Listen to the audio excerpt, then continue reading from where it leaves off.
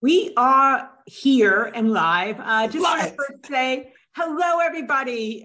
Thank you so much for joining us for today's conversation. I'm going to let you know this gentleman and I have had multiple conversations. I am so excited to be able to dive into today's topic because it's so aligned with what we're doing right here, right now. But the topic is how to attract and service high-valued clients. Who doesn't want more of those, right? Through a holistic service model. And if you're not sure what that means, we are going to unpack that for you. Anyway, This is Rory Henry with us. And what we're going to do is touch on ready to increase the value you provide to your clients, what's required to offer financial advisory services, even if you don't have the alphabet and the letters behind your name. Yes. And of course, we're going to go into the geek part. We're talking about some of the tech stack, some tech recommendations. So have pen and paper ready. Rory always gives a lot, and we'll let you know how to find out more information as we wrap up. But let me just share a little bit about him. He is the director at Arrowroot Family Office and co-founder of AFO Wealth Management Forward. He's been in the tax and financial advisory profession for at least 15 years, probably much more. He's being generous.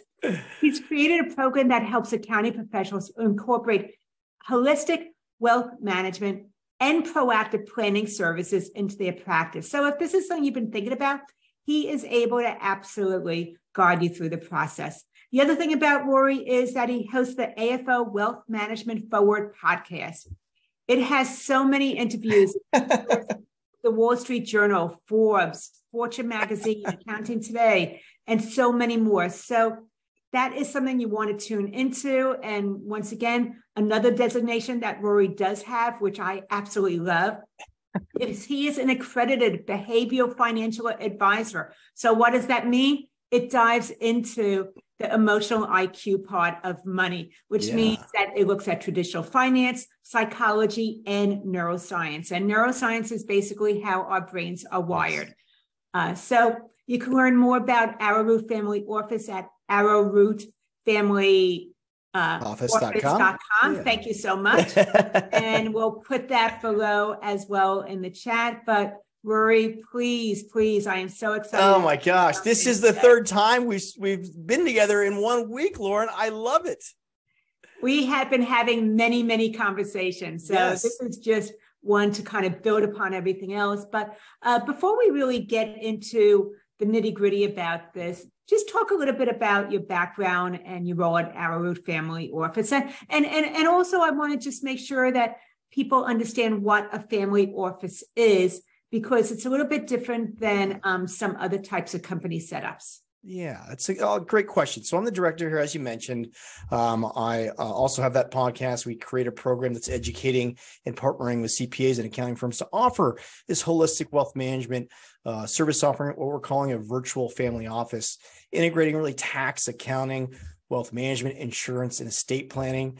So when people think of a family office, Lauren, people usually think of the John D. Rockefellers, the JP Morgans, the Jeff Bezos, the Elon Musk, right? Where they have professional service providers, an attorney, a CPA, a financial advisor working under one roof to provide the family with the best advice possible. So yes, that does happen still, but with technology now advancing, we're able to really provide these family office level services to people of any size net worth. So the construction worker, the nurse, the teacher, integrating the solutions, whether that's in partnership with a CPA and a wealth manager, or bringing this in-house and actually upskilling your people or hiring within, and are sort of offering this holistic model to clients, which we believe really is the future of advice, integrating the tax side, tax efficient strategies, as well as wealth building strategies. And then most importantly, making sure that the family is protected in the end.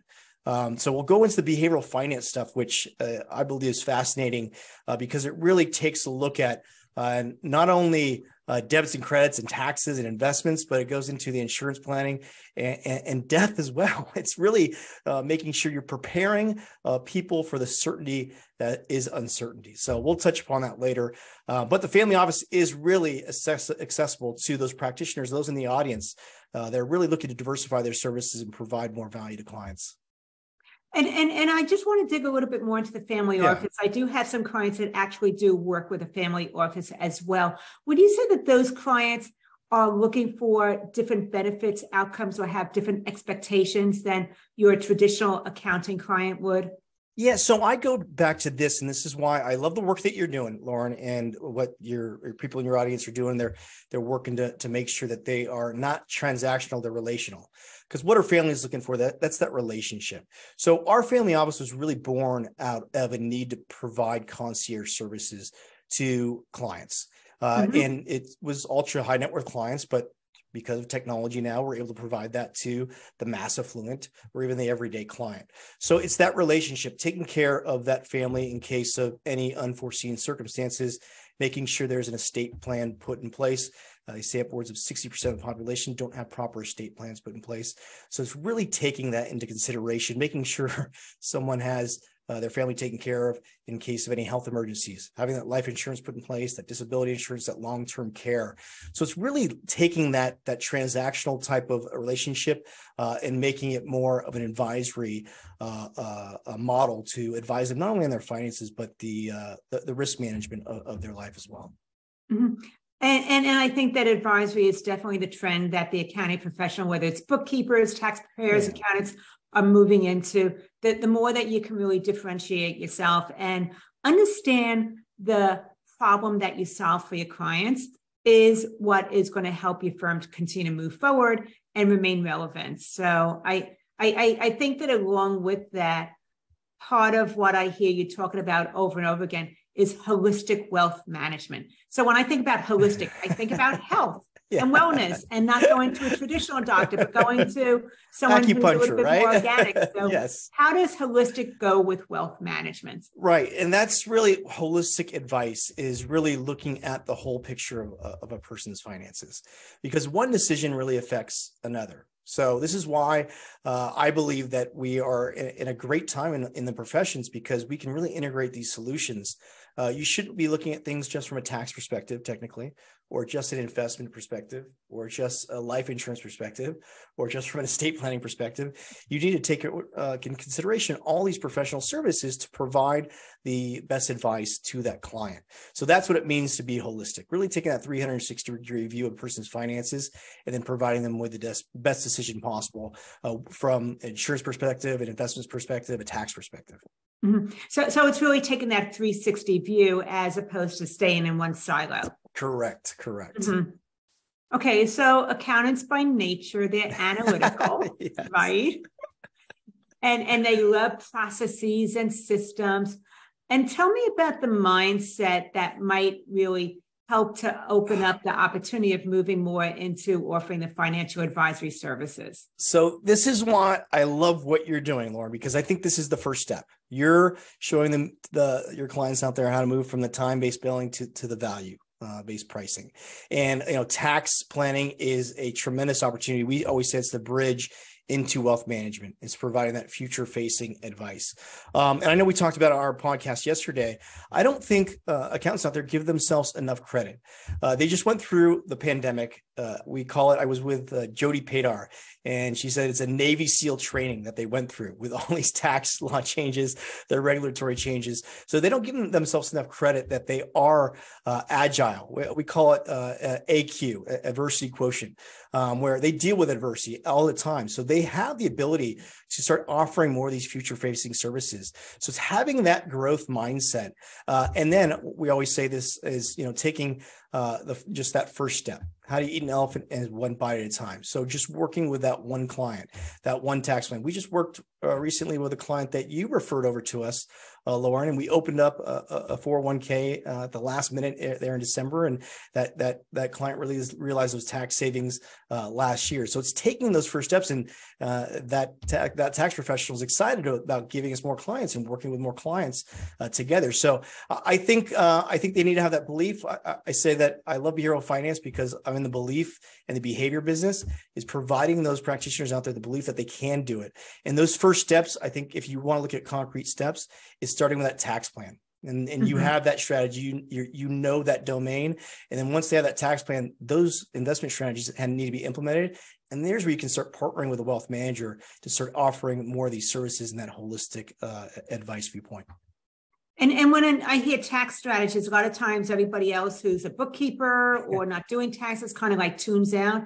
But we really want whoever's listening, even if you're not doing tax prep, to tune in, because this is really about being a resource. And even if you're not doing the financial advisory yourself, that you are a resource then, Rory, for those people that want to be able to build this into their firm, to giving them the tools to do that.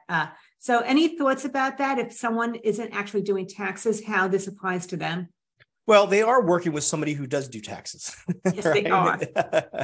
So having that great relationship and equipping them with the necessary bookkeeping or the financials they're going to need will only help them to provide their clients with better service. But, I believe that you can have a holistic solution. Automation is allowing us to provide more and more services easier to clients in a more efficient and what you say effective manner.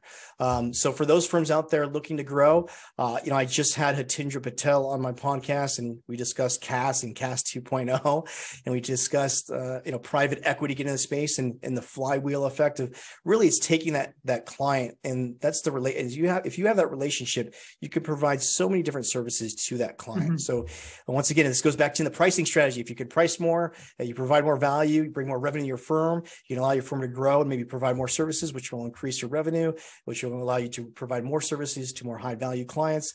So it's that snowball effect out there. So there's just tremendous opportunity. I was on a podcast as well with Seth Feinberg from Accounting Web, and we said it's the golden age of accounting. There's so much opportunity out there to really grow your firm, but you need coaches like you, Lauren, out there helping people price and value properly so they can increase revenue and grow their business. And you bring up a couple of good points, is that so much of traditional accounting and bookkeeping has been compliance after the fact. And what's really happening now is there's a lot of conversation, noise, changes occurring where now you compare future-focused aspects, forecasting, budgeting for growth or valuation, exit strategy, along with the after the fact. I see it like pairing wine with really good chocolate. Yes, I agree. and that is where the value comes. It's not just doing the compliance after the fact, which has been so traditional, but really about bringing in that future focus of helping them apply the numbers so that they're getting the best benefit. The business intelligence, yes, those debits and credits, that's the entry point, right? And then you can start providing that high level advice to clients, to that business advisory, the CAS 2.0. And I say, look, if you're doing the business advisory, there's no reason why you can't start doing the personal advisory. Those two need to be working together holistically to provide the client the best advice possible. And Hatindra Patel of CPA Trendlines, he calls it the network of network effects, because you have those business owners who have employees, right, who have families. You can service those people. So, the more you can become more efficient and price your services and provide more value, the more you can grow, and the opportunities are abound. And for people that are really interested in what you're talking about and being able to expand their reach, not just service the business owner themselves, but their employees, their family, which increases their net, as you're saying. Are there like specific licenses, is it designations or the alphabet that you need behind your name to have wealth management services is something you offer? Yeah, that's a good question. So financial planning, technically, you don't need to be licensed to offer financial planning, but you can. I always said it's great to be a CFP. And then a Series 65 is the license you need to become an RIA, which we at Arrowroot Family Office are. We're a registered investment advisory firm. And that Series 65 test is a lot easier than the CPA exam. So they say it takes about 40 hours. I say it probably takes about 20 hours. And if you take that test, it can transform your business. This wealth management business is a great business to be in. It's a recurring revenue that grows over time. And you don't see many financial advisors going over to become CPAs or bookkeepers. So they're not making that switch. But you're seeing increasingly more CPAs and people in tax and accounting, go over to the financial advisory side. and start working in that model. So, we're seeing more and more of an increasing adoption of providing the financial advisory side of the business because it is so lucrative. Those margins are so high, they're stickier clients, and it's recurring over time. Now, if someone's offering wealth advisory services, is it recommended that they maybe team up with a financial advisor to be able to help those clients implement what you're suggesting? Yes. So I always say you got to crawl before you walk, before you run. And so we offer an opportunity to partner with Arrowroot Family Office if it's a right fit. There's what was used to be called a solicitor. It's now called a promoter. They just had a recent SEC marketing rule change. In about almost a little less than a dozen states, you don't need a license, Series 65 license. There's some registration components to it. But in most other states, you do need a Series 65 license to share in fees. And you can have a promoter solicitor relationship where you can't offer investment advice if you're not an actual investment advisor representative. Now, you can become an investment advisor representative of a firm like Arrowroot, a wealth management firm, and you fall under the compliance umbrella. And then you can start obviously servicing clients and offering investment advice. And then the last way to go about things is becoming your own RIA, your own registered investment advisory firm, where you take on the compliance, administrative, and operational costs, but obviously taking all the fees from the client. And now that we have like that overview of requirements, some of the mindset, how this really benefits your clients, let's go into the geeky tech stack part of it. Any technology that really would be helpful for offering this type of service? Yeah, so whenever I watch a podcast, a webinar, or anything like this, I always want actionable steps. Like, what can I do right away? What can I implement in my business right away? And very few times do you actually get that. So I'm going to give you two because I could geek out all day. I built a technology at one point. I love technology, but I know those in the accounting profession have technology coming out of their ears. So I'm going to give you two right now. One is called Trust and Will. So if you want to offer estate planning in your business, there's a great venture-backed technology called Trust and Will. They have wills for clients as low as $169, I believe. You can create a trust for $599. So basically, you can create a whole estate planning practice or service line within your practice by utilizing Trust and Will. Now, for more complex estate plans, you're talking about family office clients, $5 million, $10 million, $20 million, you would probably need obviously an estate planning attorney or more complex solution. But for most of those clients out there, it's a phenomenal way to start working with them to offer estate planning. And then the other one I like is a platform called Asset Map. They just partner with CPA.com. I'm a good friend with the founder, Adam Holt. And I love that because it really is a holistic map of a client's finances, of their full financial picture. So it takes in their insurance needs, it looks at the cash flow, it puts all their assets and liabilities on one simple to understand page. So if I was a practitioner out there, I would check out those two solutions, do a quick demo for yourself, see how it works with you, and then how you can apply it to your clients. And you can always just reach out to me. Hey, Rory, I had a question on this, or this is how could I apply this to my client? I'm willing to work with people out there. Excellent. And I think that what I'm going to say is business owners are so busy working in their business. They're overwhelmed. They're thinking about the day-to-day.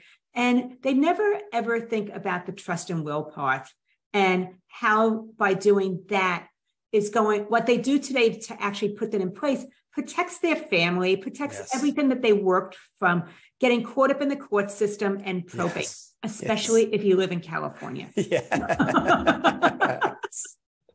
Yes. So if you want to really be that advisor to your clients, then you want to really think about having a conversation with them that benefit about planning to protect everything that they're working hard to build today for their family and keeping it out of the government hands and getting it caught up in the court system, which could be messy and years. Yeah. I mean, Robin Williams. And it tears families apart. It tears families apart. We've seen it over and over again. Robin Williams didn't have an updated estate plan. They're fighting about that in court. So, even if you are a business owner, those practitioners on the call right now, if you don't have an updated estate plan, it's a great solution to create one. It's very easy. You can do it in the comfort of your your own home. You don't have to sit in front of an attorney like you would before on their mahogany desk and answer all these very sensitive questions. So they really streamline the process. And we always say, you can become a CFO, a chief family officer. And that's why I believe estate planning is a great way to do that, because you're really looking at the family and having that family office level of care by making sure their family's protected in case of any type of unforeseen circumstances. Absolutely. And I think it just expands your role as being that trusted advisor, which then increases loyalty, client retention. It just is goodness all the way around. Yes. Okay. Yes. Let's talk about the behavioral finance designation. Okay. And what exactly does that mean? How does it work? Oh my God. So you're right. So it's traditional finance meets neuroscience meets psychology. I can geek out on this all day. But I think this could really apply to the accounting profession. And I think they get a little frustrated when they see financial advisors make all this money or making money off of clients when they really, advisors don't beat the stock market. 87% of portfolio performance comes down to consistent saving and investing, right? They always say, you're as likely to throw a dart against a dartboard to pick a stock, a successful stock. You're not beating the S&P 500. Stats show that it just doesn't happen. So really it's about coaching people to make good financial decisions in the face of uncertainty. So that's what behavioral finance allows us to do, is help our clients prepare for the certainty that is uncertainty. So this is really where holistic comes into play, because we have to prepare them for maybe an untimely death, making sure that they have an estate plan put in place, what we just talked about, right? Or make sure they plan for any health issues. So having the correct insurances put in place, or have disability, long-term care. And then it goes down to, if there's a good market and a healthy economy, or a bad market and a tough economy, making sure they have the proper financial plan put in place. So it's a systematic approach of looking at a client's finances from the top down, from the worst case scenario of death all the way down to the market not being great, a downturn in the market, and they help people with making sure they're making the correct decisions. And so they call it the 4 R's. And so when you're making a decision, I talk about neuroscience and psychology. Many times it's our amygdala is first. We react first from our amygdala, the fight or flight response, right? Well, we need to be where you get overwhelming anxiety. Overwhelming anxiety, public speaking, right? Asking someone out, So what it comes down to is really it's just like investing or thinking like a monk. It's coming down to recognizing that thought, that emotion, or that action. So making sure you're cognizant of what you're thinking at that time or what the emotion is. So recognizing that emotion and then reflecting. So reflecting on your long-term goals, your values, and then looking at if you have any biases. Is there confirmation biases? Are there any heuristics going on? You're making any shortcuts? So once you recognize those issues, you then can reframe it with all the data you just went over to make a reframed decision from there. And then lastly, make the correct response. So it's really taking that emotionally charged emotion or thought and recognizing it, reflecting on it, reframing it, and then responding with that prefrontal cortex in a measured way. So it's interesting. I'm geeking out. I love it. I can talk about it for a while. There's been a couple studies done, just a couple interesting points. There's a Morningstar study done, Lauren, that said more so than your age, your income, or your gender, it's your view of your future self that will dictate your savings.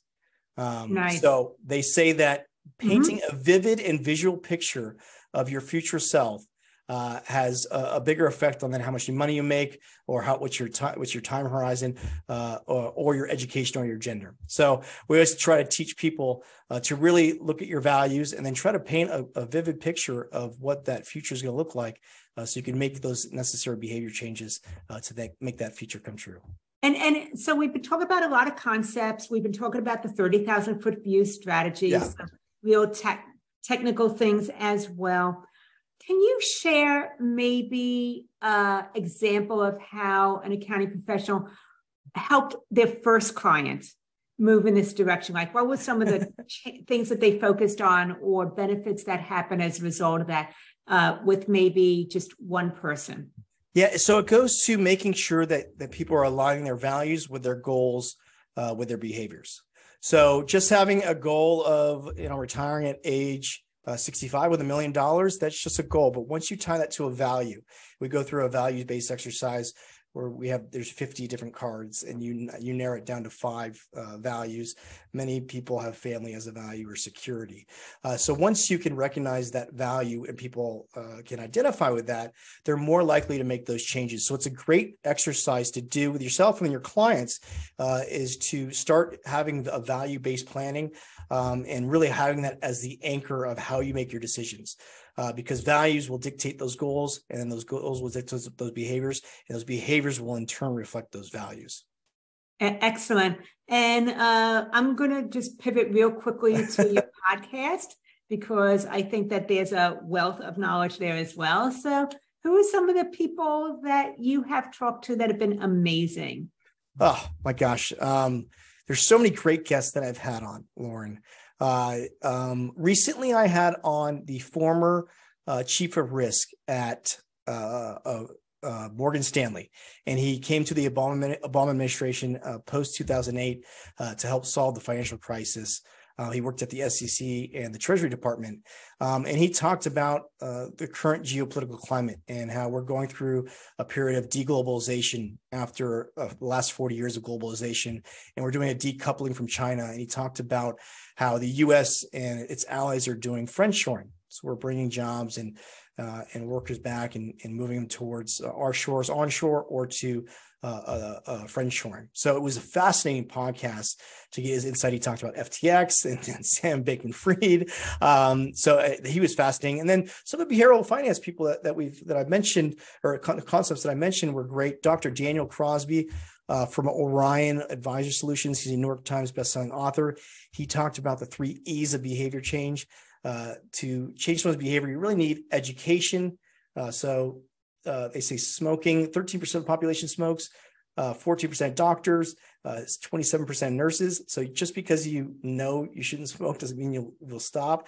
You need education, environment, and encouragement. So making sure if you want to run in the morning, put the shoes at the foot of the bed, or if you don't want to eat junk food, don't have junk food in the pantry. And then you need that encouragement, right? You need that coach. You need that Lauren Fogelman. You need that therapist, right? That personal trainer to coach you along and cheer you to make those necessary behavior changes. So I believe that the financial advisors, accountants out there really can be those encouragers, right? And put the people in the right environment and give them the right education to make those necessary behavior changes. Sweet. So part of what we're talking about is really raising the bar. Client-centered firms are all about value and adding value to the clients. This is a way to be able to do it as well. And I'm sure that off of your podcast, there's additional nuggets for ongoing learning, insight, and just ideas that you might not have thought about on your own. Yeah. So we're going to wrap up. You've made some powerful points today. Really. I'm sorry. As you know, Lauren, I've had tooth issues, so I didn't sleep at all last night. So I hope I was good on the podcast. I'm a little off. I'm going to the dentist. Rory, nobody knows that except for you and I. And you know what? You probably know more than me. You are totally spot on. You delivered, so it's all good. And really, it's been a great conversation. I continue to learn every single time that we have a conversation and a meeting, Rory. Yes. And happy to introduce you here to everybody so that they can really connect with you, find out more about how to be able to raise the bar in their firm and add more value to their clients. Yep. And so if people want to reach out to you, what is the best way for them to do that? You can email me, Rory at arrowrootfamilyoffice.com. I'm always on LinkedIn. You can LinkedIn message me. Twitter, Rory S. Henry as well. Please follow and subscribe to the podcast. You can get CPE on Blake Oliver's app. And just for those in the audience, I want to recognize them for really being part of your community, Lauren. Because they are making those necessary adjustments. I'm a firm believer that this profession is one of the best professions out there, and you're equipping those practitioners to provide value to their clients, and they're providing a better life for themselves and their employees as well. And I truly believe that you're providing them some of those first steps to maybe even have a bigger business and maybe offer wealth management services or this holistic offering. So I just want to recognize you and those in the audience out there for the tremendous job and what you're doing in the marketplace. Rory, thank you for the engaging conversation. I just also want to acknowledge and thank everybody for joining in with us today, taking the time away from their busy day to be able to really get that insight, that tip that's going to make a difference for the quality of service that they offer. This is Warren Fogelman, Business Success Solution, showing accounting professionals how to double their income, working half the time. Until next time.